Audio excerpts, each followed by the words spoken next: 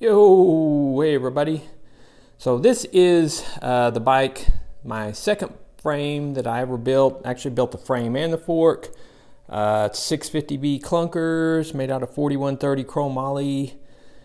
So anyway, I realized I hadn't done a complete start to finish build video on it. I've got a playlist series of the whole build that's pretty in-depth and pretty long. But anyway, I just wanted to do a short condensed version. And so yeah, the frame is the geometry kind of came up with. It's basically based off the stack and reach of a Trek stash.